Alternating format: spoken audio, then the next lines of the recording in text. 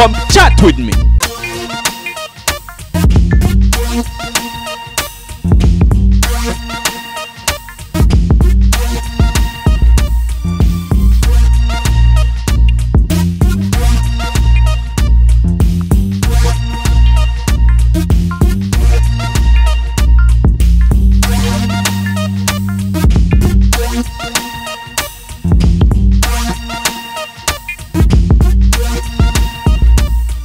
Guyana's 52nd Independence Celebration Unity Concert at the Brooklyn Museum grounds. Where are you? Where are you? If you're present, represent. If you're present, represent. Represent. Sing out. From Guyana. Jamaica College Old Boys Association of New York STEM Leadership Forum. Jamaica, Jamaica, Jamaica, land we love. Coconut shrimp with a chipotle dipping sauce with celebrity chef Patrick Simpson on this week's Inna the Kitchen. I'm still in love with you, Marcia Aiken. Are you still going back into the studio? Yes, I have plans to go into the studio soon, and I also have some shows coming up for the summer. As long as God gives me the strength to go, I am gone. You're watching Come Chat With Me, a Caribbean lifestyle magazine, and I'm your host, Ziggie Bless. Celebrate Guyana, our journey. The annual Guyanese Unity Concert is designed to bring international recording artists of Guyanese and Caribbean lineage together with local Guyanese artists to produce an evening of unforgettable entertainment for the young people and to promote unity and healing in the global Guyanese community and nation. Arrowhead.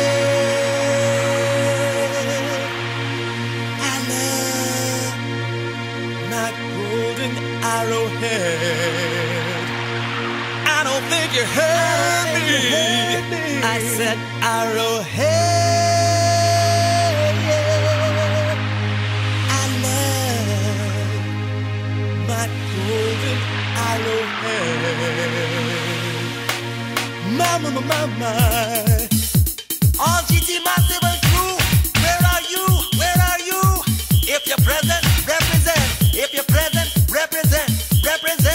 Sing out. From Guyana, mash it up. To Canada, mash it up. From iTunes, mash it up. To Miami, mash it up. My name is Courtney Noel, popularly known as the Arrowhead Man, or Courtney Arrowhead Noel, because of a song I wrote about Guyana's flag, which is the Golden Arrowhead. This song became very popular, and some people refer to it as the unofficial anthem in Guyana. That's what they say, not me. But it's a wonderful, it was a wonderful gift for me to be able to give a gift to my country, singing a song about the national flag of Guyana. We're here today at the Unite Guyana concert, and this is a wonderful day for Guyana. We're celebrating 52 years as an independent nation, Guyana, being independent from Britain. 52 years now. We're a young nation, but you're never too old to learn. So I take this opportunity whilst I'm here to interact with persons and soak up a bit of the New York culture. Guyana is located on the South American mainland. We're not an island. We're bordered to the east by Suriname, to the west by Venezuela, and to the southwest by Brazil. So we're the only English-speaking country on the entire continent of South America. There are 9 Spanish, 1 French, 1 Dutch, 1 English, and 1 Portuguese-speaking nation in South America. I do sweet soca, I do natural soca. Also, I do the new style of soca we call bashment soca. Yeah, man. Bashment soca. So elaborate a little bit on the bashment soca. Well, you see, bashment soca is mixed with a little bit of dancehall and a little bit of sweet soca and a little bit of everything. Yeah, man, so we have songs like Original Guyanese Gal and She Got the Wine and Make Me Come Back. Or, you know, so it's like, it's more bouncy than the usual sweet soca, which is more groovy, like Bamboo, Bamboo Fire Mix. So yeah, man. It was 15 years since a courting. Me and my sweetheart, we never yet row. So we wanted to celebrate my good luck, but I just didn't really know how. So I took her along to a restaurant to give her a little treat. She told me she wasn't hungry, but just listen to the thing she eats. Well, yes. Hi, New York and the world at large. My name is Roger Hines, better known as Young Bill Rogers. In the Calypso arena, I've been singing for the past 25 years. And, you know, I've won Calypso Monarch on 2 occasions, Chutney Monarch on 2 occasions. The first African Guyanese who have won Chutney Monarch on 2 occasions. I won many other competitions, Shanto Monarch, which is a unique Guyanese art form that was really originally started by my dad, Bill Rogers, Senior, who really was Augusta Science. He was a Shanto man. He was the first Guyanese recording artist, international recorded artist, who did so much for Guyana. And, you know, the legend, he was a legend and icon in his own right, and the legacy now lives on. I'm his son, and I'm following in his footsteps in terms of the legacy and keeping Shanto alive, keeping the whole art form of the musical sequence alive. So that's why I'm here. It brings a tingling into my heart to see so many Guyanese out here this morning supporting this parade in our 52nd independence anniversary. Guyana has come a long way since its independence, and we still have a very long way to go. There are lots of hurdles and challenges, and together as a nation, with our motto is one people, one nation, and one destiny, we will go through those challenges together and make Guyana one of the most beautiful countries in the world.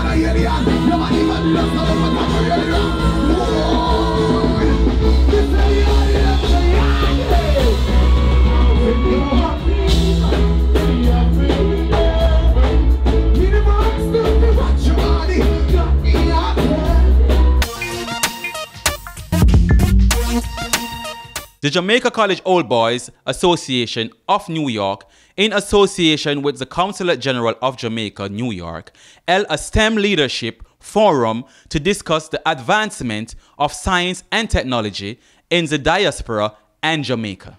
Jamaica, land we love.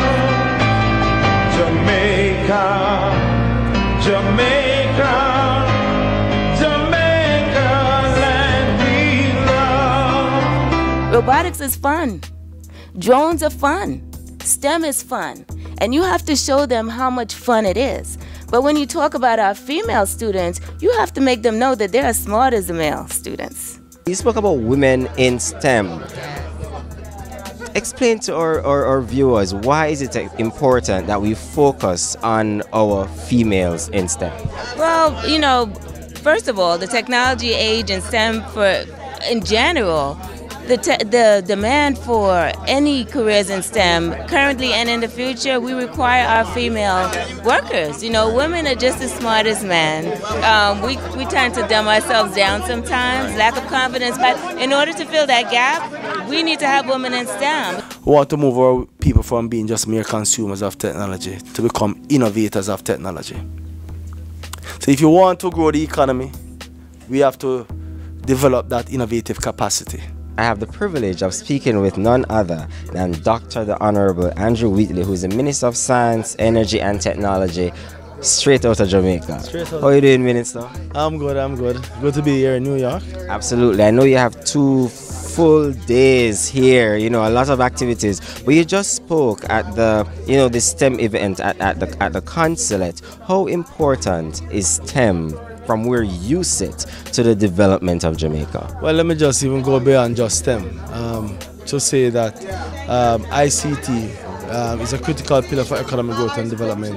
You know, Jamaica, for us to be able to stake our claim in the developing world that we're living in, we have to ensure that ICT is a critical pillar for growth. So this government recognizes the importance of ICT. And a critical component of ICT that we need to develop is the human capacity to be able to participate in that space. And so we are committed to building out a knowledge-based society, a society comprised of persons with the requisite skill and to grasp the opportunities that are coming, making themselves available. And so STEM provides an ideal opportunity for us to be able to train our young people, developing that appreciation for the STEM subjects, and to be able to just participate in that sphere, in that ecosystem. We're going to build the best we can build physically, and then we're going to go out and get the best programs to bring into that system. So if anybody has anything they want us to email to me, send it. There are wonderful systems right throughout the world. I have no intention of sitting down and watching a set of another Jamaican generation go away. If we're going to go anywhere, we're going to the top. Science, technology, engineering, and math is very, very important. And you know, as adults, as young people, high schoolers, you know, there's an emphasis on it. Why do you prefer, you know, to focus on early childhood? Because I think I think the former Minister of Education said, start them right and make them bright. I think those very important years. I think the experts said it's 3 to 8 is the most important critical time in a child's life for learning, and I don't think we've paid enough attention to it. So our intention is to do whatever we can and to work with the government and whatever agencies that will afford us this good education system to try and make it happen in Jamaica. My sister is the STEM coordinator at the Ministry of Education. So I have first-hand knowledge of what STEM is all about, and her focus really in implementing STEMs from the primary level. So it is instructive that the female speaker spoke about women in STEM, and they giving young girls the opportunity to showcase their talents in the whole STEM program. We had individuals from various professions, you know, various sectors in the audience this evening. You don't necessarily have to be in the field of science, technology, engineering, and math, but we learned so much today, didn't we? What did you take away? What was your major takeaway from the forum? That the diaspora is doing a lot of work that we don't know about, and more people from the diaspora need to get involved and to realize that we have to start somewhere. We can't just rely solely on the government to do everything for our children and our future, as Jamaicans. So we need to really invest in Jamaica. Right now, you don't know, sir. In the kitchen time now, no. Right. So, what the spice today? What go on with the spice? Listen, man, me change up the game a little bit, and me go right now some appetizer. And right now, me go do some coconut shrimp. Me go serve it with a wonderful chipotle sauce, and it's gonna be so crazy because I'm gonna use it also one of my brand that I like. Man, I look for a red stripe beer, but a red stripe beer in there. So me go on with the Corona, and me put it together, and it's gonna be so nice. Coconut shrimp in the kitchen. Ziggie Bless. Don't get it twisted.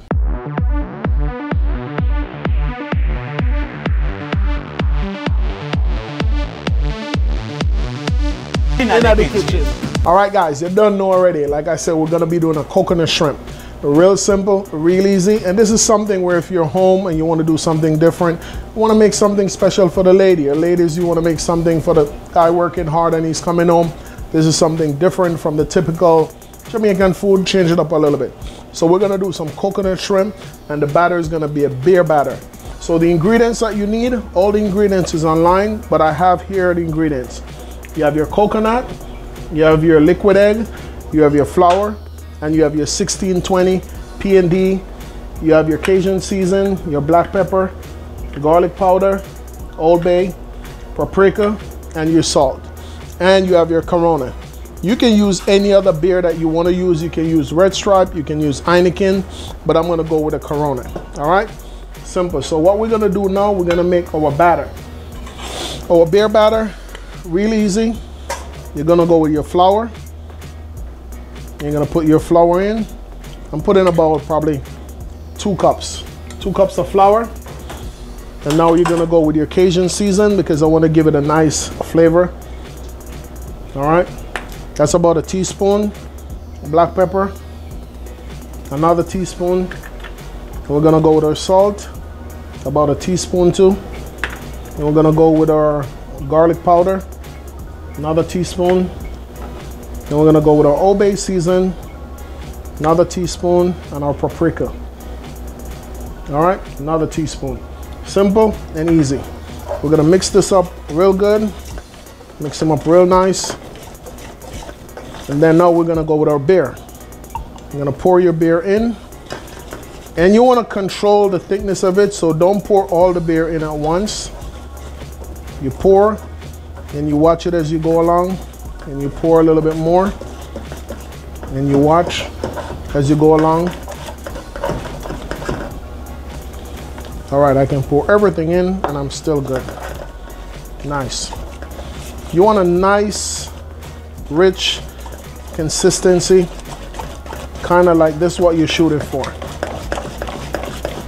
Let me add a little bit of water to it, because not too much, because you want the shrimp be able to stick on him real good. All right, that's the consistency that you're shooting for.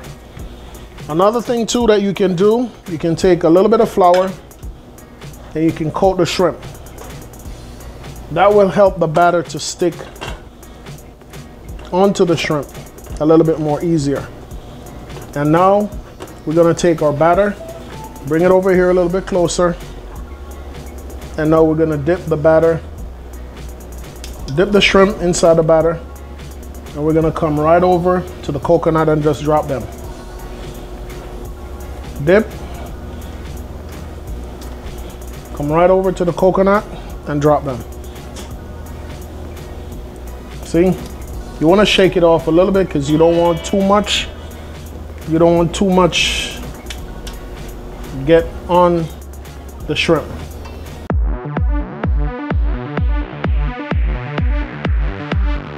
Take my coconut and I'm gonna sprinkle my coconut over the shrimp. I don't want to too much aggravate the shrimp, so I'm not gonna like take them up and toss them over and do all of that. I'm just gonna sprinkle the coconut over it again and make him look real good.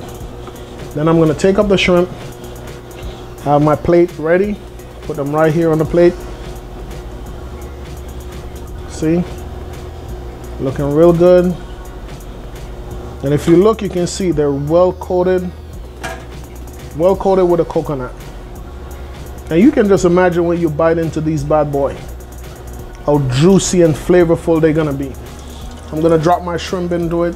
First, you're gonna check to see how hot is the oil. And you drop your shrimp in nicely. And let them fry for probably about a minute. And then you flip them over. You flip them over on one side and you flip them over again. Nice. You don't want them, you gotta be careful. You don't want them to color too fast. So you just flip them over a little bit. Beautiful, nice color. See, you get it a nice golden brown. And that's what you're shooting for.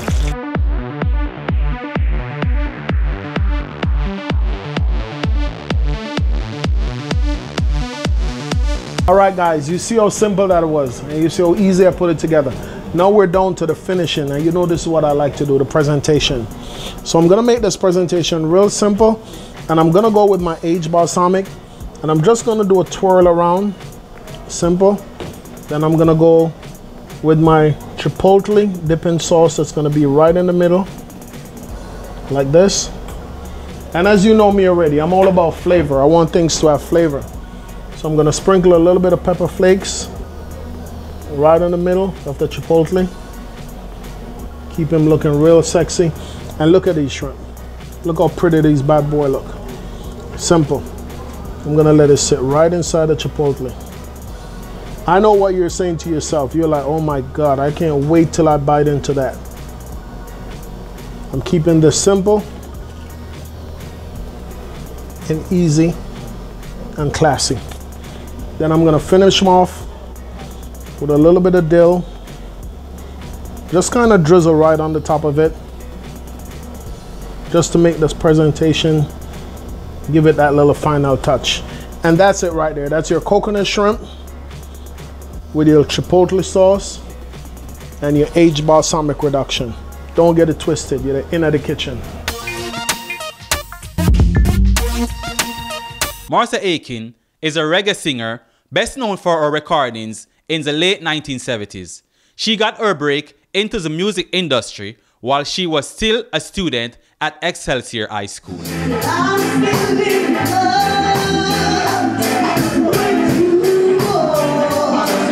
That song, I'm Still Loving You Boy, right? I'm still in love with you, boy. That song is my mantra. That song I did like almost 40 years ago when I was in high school in Jamaica, going to Excelsior High School. And we used to do a lot of concerts at school, so I got discovered, quote unquote, on the stage at my high school and then started doing recording. And this was the recording that not I chose the song, but the producer, Joe Gibbs Records, and I did the song. So it was did number one in Jamaica, in Europe, and it did well in the UK too, because I came to America on a couple tours and way back in 70 something. So did very well for you. Yes, always a good song. Not so well as the producer, but that's for another time. Yeah.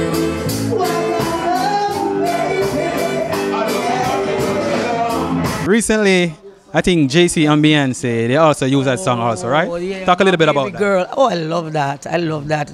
That's my sweet. I love that girl. She's a icon. She's a woman, a strong black woman also, even though she might be light skinned, but she's a strong black woman.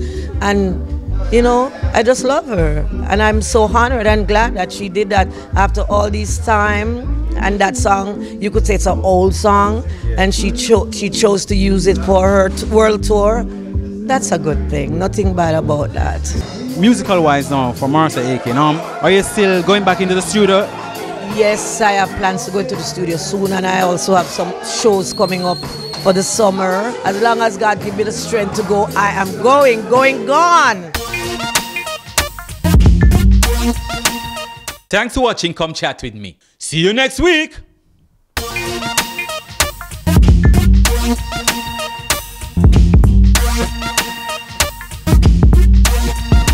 Simply kills.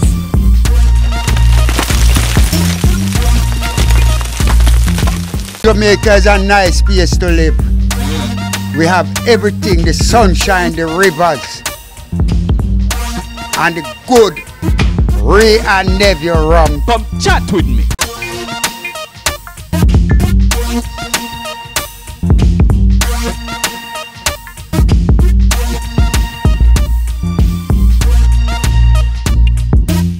Come chat with me.